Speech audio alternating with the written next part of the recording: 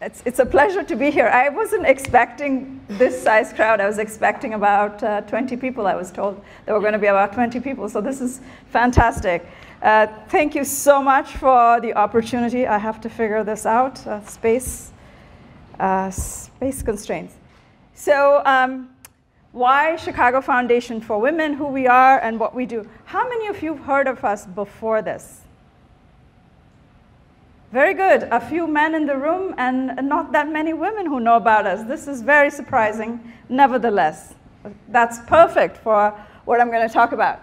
So just a little bit about who we are and what we do and why we do what we do. So what we hope to achieve is to build strong communities for all by investing in women and girls. Why women and girls, you ask? So we believe that when you invest in women and girls, you invest in families, you invest in communities, and just a sense of what difference does it make if you invest in women. Let's look at some statistics. So the cost of violence against women is huge. It costs $5.8 billion a year, and every dollar invested in ending violence against women gets you a return of $17. If you think about health disparities, Black women diagnosed with breast cancer are likely 39% more likely to die. Now, breast cancer, women should not be dying from breast cancer in 2017. The fact that this is happening in 2017 is just not acceptable. And then the much ballyhooed and much discussed cost of inequality in terms of the wage gap. Just in Illinois, women lose about $39 billion a year.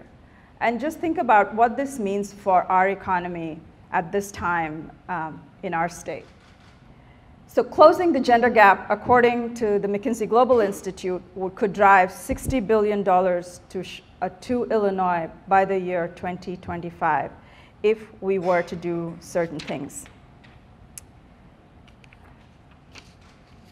So with all these returns, you would think that more people would want to invest in issues that affect women and girls, correct? So in 1985, the amount of investment was 3% through institutional philanthropy for women and for issues affecting women and girls. Today, that number is around 8%. So 17% return, you're only putting 8% in making change. $60 billion, you're only putting 8%. So not a fair comparison. Let me put all of this stuff up. So what do we do about this, and how do we try to change what is happening in our state and in our region? We invest in the community, particularly in 3 issue areas. The first is economic security, enhancing economic security, addressing sort of that wage gap, the asset gap, getting women into jobs that pay better and move up career ladders. The second is in the area of health and health information. You just saw the number about health disparities among African American women. There are many such disparities across the spectrum, and we focus a lot of our attention and a lot of our investments on women's health, particularly on reproductive health and justice. And finally, freedom from violence. And this includes issues like domestic violence or intimate partner violence, sexual assault, and more recently, human trafficking, sex trafficking of women and girls in our region. What we believe is that taken together, the combination of these 3 issue areas really make a difference. If you address these 3 issue areas, those really make a difference in the lives of women and help them be strong, stable, and grow over time. The way we do our work is really in 3 main areas. One is through grant making. We offer grants to organizations, to nonprofit organizations that work with women and girls in the 3 issue areas that I mentioned. We also fund advocacy as well as doing our own advocacy, and we build the leadership of women, particularly women leaders of color. And finally, a thing that we don't often talk about, but I want to share with you tonight, is that we are really organizing for change. All of this with a gender lens.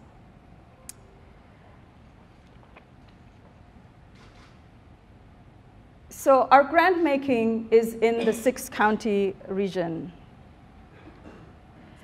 And so that's Cook and the surrounding counties. And so we fund as far north as Zion and Waukegan, as far west as Naperville and Joliet, and as far south as Evergreen Park. Those dots just, the different colors just show the different types of grants we make based on the different issue areas. So since 1985, we've awarded nearly 4,000. This is really hard for me to do, do 3 things. I'm not a multitasker, as you can tell. 4,000 grants, over $30 million that have been invested in the Chicago community so that women can be safe, healthy, and secure. So last year, we made 107, we supported 107 grantees with $1.9 million giving, and most of what we do is through community giving. So we raise money in order to make the grants we do. So we had 2,285 donors, as well as 118 community donors through giving through community philanthropy, or what we call our giving councils. And what this did last year was impact more than 90,000 people, 2/3 of which were women, and as you would expect, but also a significant number of men and those who were gender nonconforming. So more recently, our year just ended in June. 2017 for us just ended in June, and we made $2.3 million in grants in the 3 issue areas that I mentioned. So this is all very fine and good. So what's the point of making these investments in the community? So that kind of superficial data, all of us can collect, all of us do collect, and all of us must collect. But beyond the obvious, CFW is really interested in using data, certainly to talk about the number of people served, certainly to talk about the gaps, certainly to develop priorities for our own grant making and for our own advocacy, and also to help set priorities. But beyond this, we also use data in a couple of different ways that I'd like to share with you. The first one is we commission research and evaluation, which goes beyond sort of the superficial, goes beyond the obvious. Most recently, we supported a report called Damage Done, the impact of the Illinois state budget. And you can see kind of the data that came from this report. And while it is things that we knew intuitively, that as an organization, we knew the impact it had on our grantee and grantee organizations, it is not enough to say, oh, I know this stuff intuitively. So part of it was sort of understanding in numbers the long-term effects of not having a state budget for over 2 years. This has really long-lasting consequences for Illinois, for the families, as well as for the organizations that serve the families. We also support policy change. Ultimately, $2.3 million in grants a year is not going very far if we are to make fundamental change. We must change laws and policies. And so Chicago Foundation for Women last year supported more than 30 laws that got passed in support of gender equity in not only in Chicago, but in Cook County as well as across the state. Here, these are just 3 examples. Thanks to the work of the organizations we support, Chicago and Cook County have paid sick leave. We were able to increase the minimum wage and now have basic protections for those who care for our near and dear ones. So this is sort of one example of what CFW has done in order that goes beyond sort of the superficial numbers of what we do. The second is this large project that I want to talk to you about called the 100% Project. And what is the 100% Project? So we call it the all-out, all-in effort to increase women's economic security and put an end to gender bias in Chicago. So this is a project that we came to after talking to more than 500 women and men, girls and boys across the region to tell us kind of what were some of the best solutions to get us to gender equity in our region. We all know the issues. We all hear about the issues. We all experience the issues. But what is it that is really going to get us to a solution, and what is going to get us to equity? So perhaps I should start by saying, what do I mean by gender equity, and then talk about how do we get there. So for us, gender equity means ensuring structural equality for women and girls and boys and men, that everybody has equal rights, equal opportunity, privilege, and social power dynamics. We envision a society in which institutions, policies, culture, and personal action respect every person's inherent value and dignity. A commitment to ending gender bias for us means challenging the exploitation of women and girls while inviting men and boys as allies to challenge this unequal power dynamic and join forces to achieve the goal of gender equity. And so we actually hope to get there by the year 2030, not a long time left. So there are sort of three strategies that we're employing in order to get to gender equity, to what we want to achieve.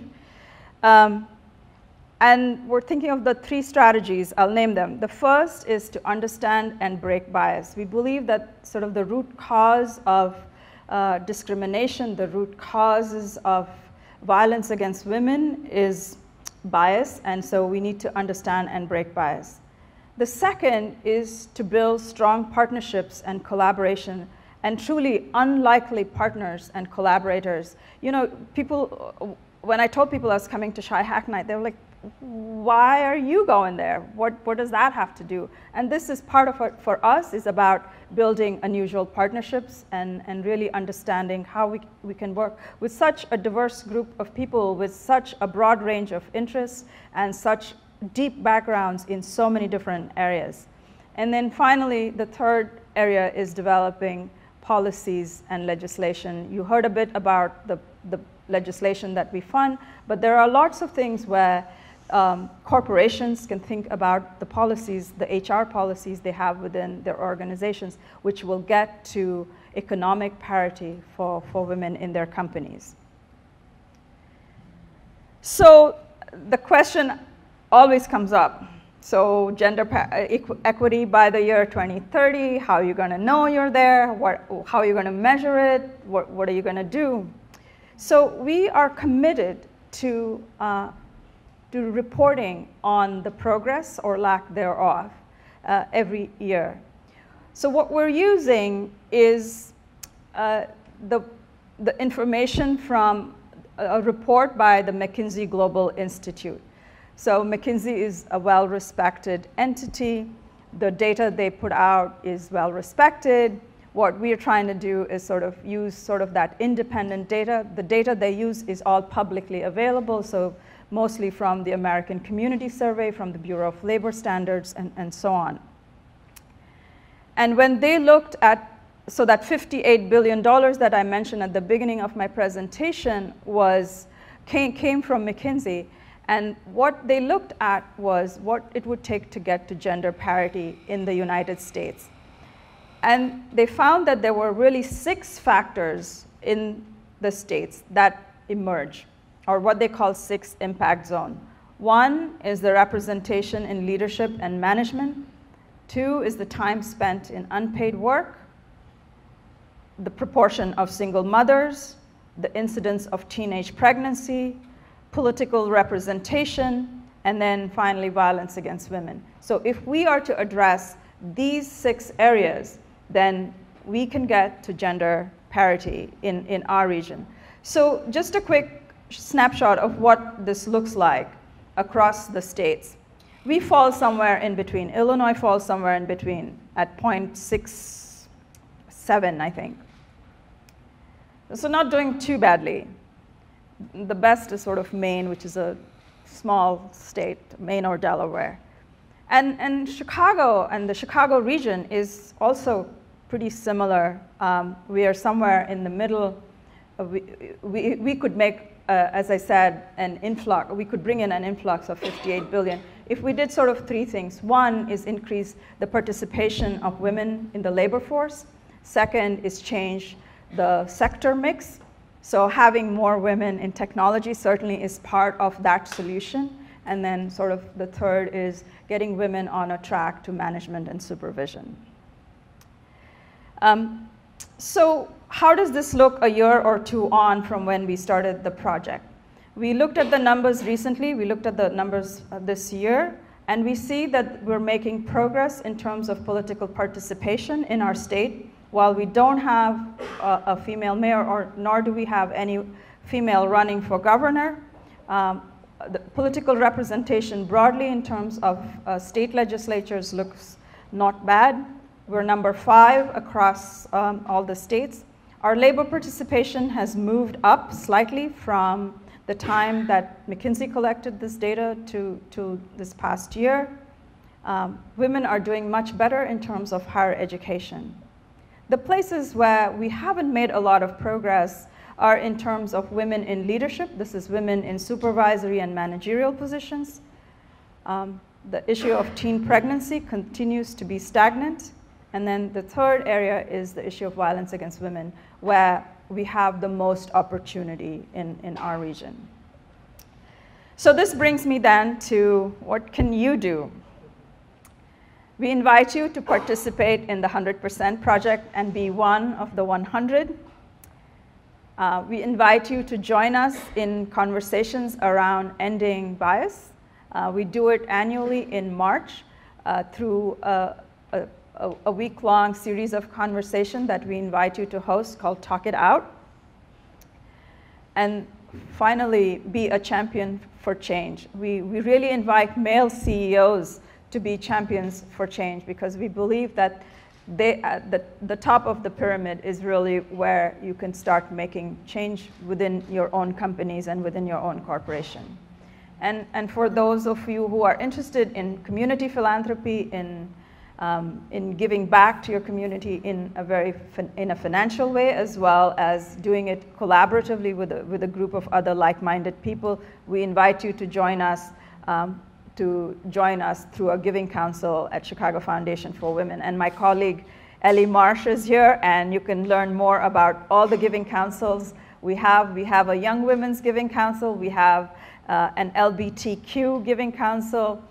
We have a Women United Giving Council, and then a couple of geographic councils, one on the North Shore and one in the western suburbs. So we try to have an opportunity for everyone.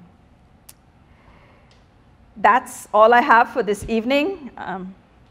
Thank you. I'm open for questions.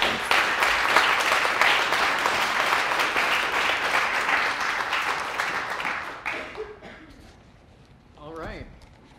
We'll wait for this there. Thank you. Anybody with questions, please raise your hand.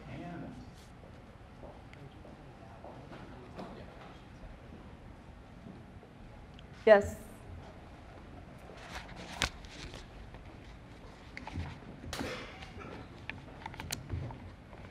Thank you for your presentation. Sorry if this puts you on the spot a little bit, but I have a question I'd be interested to hear your answering. So like here at HackNight itself, we try to like work towards being as inclusive as possible. And one of the problems that we have is we have a lot of breakout groups that work on individual projects, and anyone can start a breakout group at any time, but what we've noticed over time is that greater percentage of people who start and lead breakout groups are men, and not as many women relative to the share of attendees start breakout groups as men. And I was wondering if you had any advice or like things that we could try or interesting ideas to try to change that, or if that's even the right direction to be looking at with that. Yeah, so I would ask the women in this room if there is a reason that you don't start. Certainly, data shows that women are willing to take on leadership roles at the same rates as men. So it's not something inherently that we don't do, but we also have enough sort of stories about technology and technology companies and the role of men and women in technology companies and what that does. So I don't know if that plays a role, but I'd love to hear what women in the room have to say about whether that is, why that is, or if that is. All right, other questions I think it's time. or comments? Time. There's a question for time. We have to care for our families, we have to work, we have to care for a lot of things, so it's really just a matter of time constraint. So I think one of the solutions, it sounds like, is looking, and we see this. So when we think about a gender lens, we think about the lives of women and all of the things that they need to take care of. It's not just going to work and coming home. They take care of families and children. So do you make this available in, are these nights at a time that women can participate and stay and work together? Is it safe for them to stay? What kind of opportunities do you have so that there's a flexible arrangement so that women can work together? So those are sort of some of the things that one might think about in terms of a solution. Does that make sense? Thank you. So I studied engineering and I've worked in the tech field my entire career, and I would say it's make space for women. Like when they have ideas and suggestions, sometimes it's hard as a woman to kind of get your point across, or the guys will just kind of trounce on it. I know you probably don't do that on purpose, but in general, it just seems like we get questioned more, or like we have to have tons of data and examples on why it should work. And if a guy says the exact same thing, like, well, my words are still vibrating in the air, and they're like, oh, that's brilliant. So try to do that less, or if a woman says something, pause for a moment, or just acknowledge that she said something and just respond to it before you move on to the next idea. And I think that's a great response. And there's actually data, there's actually research that proves that that is the case. A group of researchers from Harvard recently did a study in looking at how questions were given by VCs, particularly, to women versus men. And there's a big difference in terms of how one is more inspiring. When you talk to men, the questions are more inspiring. When it talks to women, they're more quantitative and limiting, actually, in terms of what happens. So none of this is necessarily conscious. And that's why we get to this whole issue of unconscious bias and thinking about implicit bias and things like that. Pertinent to starting a breakout group. I think for me, my experience here was that I needed to be given permission in order to start one, and since the rules to start it aren't clear at all, but the rules, because there are no rules. So, and I think perhaps someone, maybe a man, might be used to not waiting for permission, rather just taking initiative, whereas I feel like I needed someone to be like, this is okay for anyone to do and here's how it's done. Second thing is that I think my opinion of the day is that if you are a man, you should just assume that you're part of the problem. No matter how enlightened you are, it doesn't matter how many articles you read or what you've tweeted, sometimes you're still sexist. So just assume that you're doing something wrong, like we probably all are, and use that as an approach to learn, because if you already think you know, then you can't learn how to change your behavior. Wow, those were strong fighting words.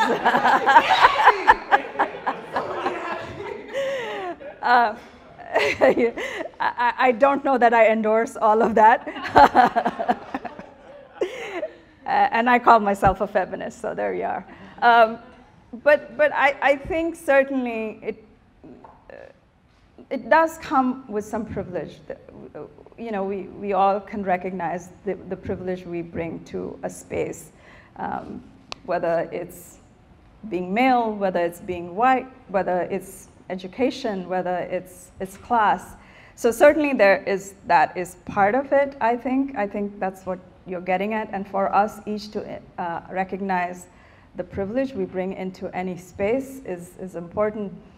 I think I like what you said about rules. I don't know if that is necessarily a gender thing, but I invite all the women in this room and your friends to step into your space and break the rules.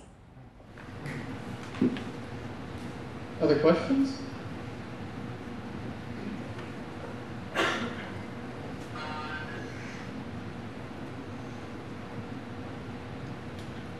Hi, my question is, my main focus is sustainability in the environment, and I see a lot of women groups talking about women in tech and making that like a focus. And I feel like a lot of women don't want to be in tech. And you know, I look at the feminine throughout evolutionary history as far as men were hunters and gatherers, and men were hunters, women were gatherers. And not to be sexist, but I know. But the point is, do you guys? I think there should be more of a focus on women in environmental and sustainability, and I just see more of a focus on women in tech. So do you guys have any focus in women's? So we really believe that the climate change is going to affect women disproportionately, and especially women in poor communities and women in the global south. They are really going to face a huge impact on climate change. So it is imperative that not just women, but all of us really think about what it means for our society and for our communities. While CFW doesn't have a specific focus on sustainability or on the environment, we know that it is absolutely something to be concerned about. And it is going to impact women disproportionately.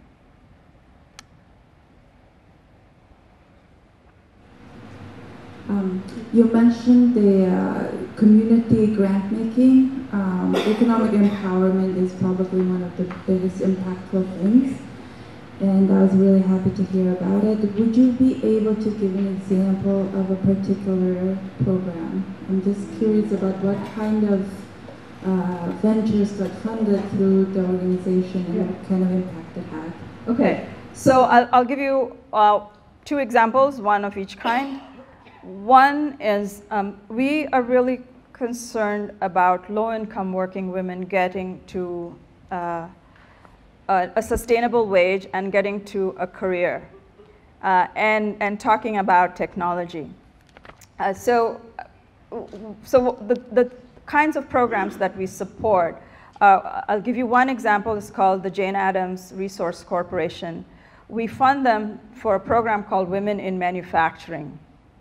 They teach women specific skills around welding, around advanced manufacturing, and machining. So the idea is that the program, again, taking into consideration the gender lens, it's offered at a time that women can actually participate. They have access to childcare. They have access to financial supports. They go through the program, the skills-based program, which goes for about 9 months.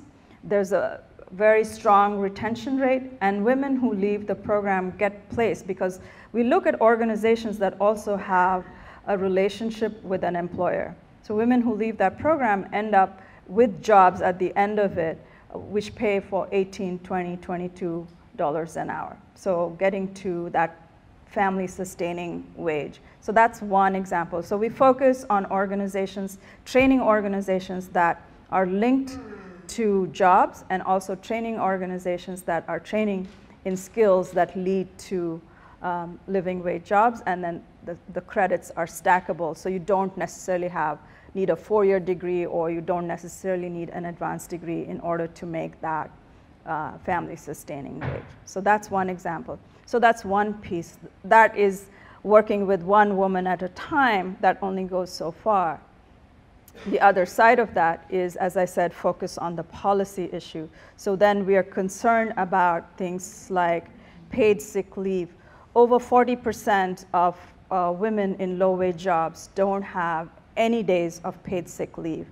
You probably know restaurant workers. You probably know, particularly think about restaurant workers. You are in their restaurants, and they're coming to work sick, and you know, sneezing over your food or coughing over your food. You don't want that, but it's not good for the worker themselves and for them not to have paid leave. So we funded advocates who worked on that policy to get us paid sick leave. So two sides of that coin. Sort of long answer to your question, but.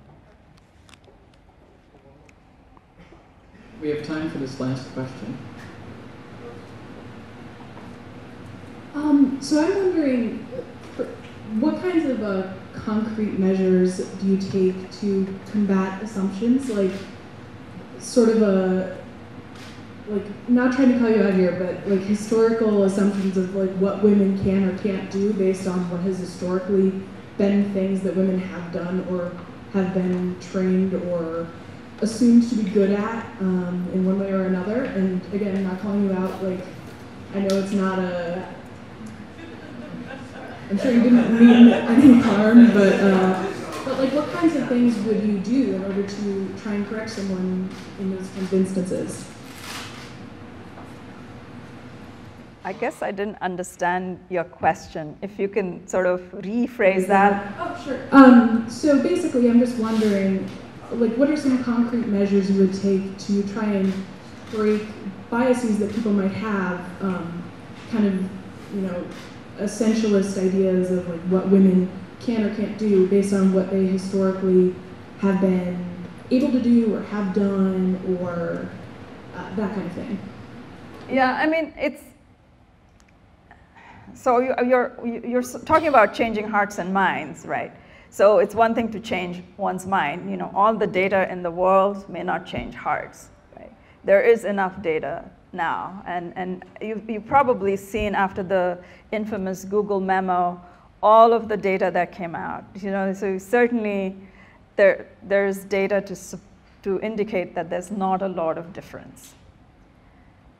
That's not sometimes very helpful. Sometimes, you know, it's about doing the work and being recognized for it. It's about stepping up. And at the end of the day, do you really want to try and convince someone who's not ready to be convinced? And is it worth it? That's a question I ask you to ask. So one of my staff recently told me, well, you just stand up there and say what you really mean to say. You say what you mean, is what she said to me. And I'm like, I don't know to be anyone else. She says, you don't care that people may not, there may be some people who don't like you. It's like, yeah, so what? I know what I can do, and be confident. So again, I want to tell you that what we do is not about fixing women. So everything that I talked about hopefully makes it clear that what we're about is, it's not about fixing women, it's about fixing structures, it's about fixing the structural imbalances. This is not about fixing women. So I don't want to go out and fix men either. That's not my job, nor does it make sense. So we have to fix the systems and the structures. So that's the place where we can make a difference. I hope that makes sense. It's not the answer, perhaps, that you'd like me to give you. No, that's what I mean. That's what I'm wondering about, how you fix those structures. Like, is there a way? So that's why we focus on things like HR policies. That's why we look at things like unusual collaborations. We think that we think that gender norms are a big issue. So let's look at that next generation, about how we're raising young boys and young girls and what we're teaching them. Let's look at what are the what are the structural factors in terms of thinking about how our companies are run, kind of who gets to be in the boardroom, who gets to be the CEO, and what are the impacts of that. And kind of, you know, it's sort of at every level. Who gets hired, who gets promoted, you know, it's all of those factors, right? So ultimately, if there are, if you can see that, then things will change. Unfortunately, we don't have the luxury of time. Thank you all very much.